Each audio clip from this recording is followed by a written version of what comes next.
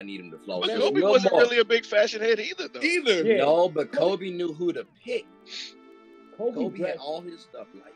Well, yeah, that's the thing. Kobe dressed he was very classic when it came to his suit. He wasn't going to be doing too much with the colors. Like, it was going to be a nice, perfectly fitted, black suit or navy suit. You know what I mean? He didn't. So yeah, that was just kind of his style. And because it fit classy so with Kobe. well, We classy with Kobe.